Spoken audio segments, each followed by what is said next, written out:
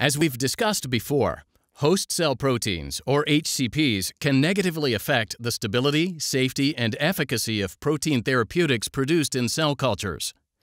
Therefore, we use broadly reactive and well-qualified HCP ELISA kits to ensure purity of final drug products, as well as overall purification process consistency. Regulatory guidelines and publications commonly refer to two different types of HCP ELISA, generic and process-specific. These sources define generic assays as assays that measure HCPs for an expression platform. Generic assays use an antigen derived from cells of a representative strain of the species for animal immunizations. They assume a large majority of proteins will be conserved across strains of the same species, and the final antibody developed is intended to detect HCPs independent of the growth and purification processes. On the other hand, a process-specific assay is designed for a specific strain of host cells using a specific cell culture process.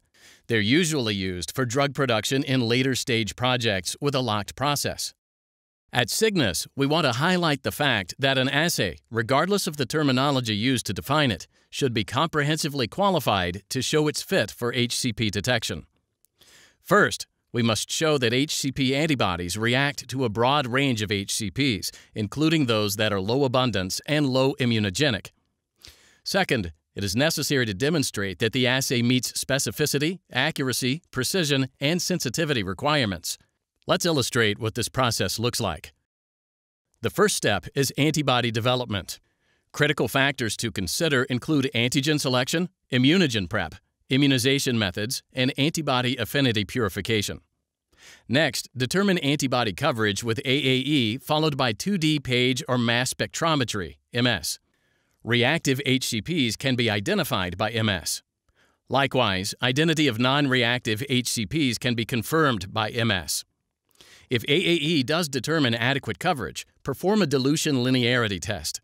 If the assay has poor dilution linearity, look for individual HCPs that might have been enriched during the purification process.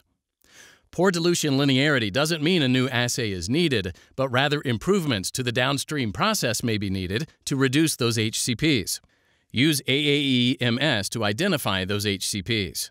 If the dilution linearity is good, perform spike recovery, precision, and sensitivity studies to complete assay qualification. Look for high-risk HCPs in the final drug substance using AAE-MS to ensure they are detected by the assay. If all qualification steps are successful, congratulations! The immunoassay is fit for process monitoring and product lot release. This decision tree is useful for developing and qualifying either generic or process-specific assays. It shows how to integrate orthogonal AAE and MS methods to enable a data-driven decision on whether to use a generic or process-specific HCP assay. In fact, when a generic assay is held up to comprehensive qualification across multiple processes, companies are in a better position to make a data-driven decision on whether to keep using the generic assay or develop a process-specific assay. Have questions or want to learn more?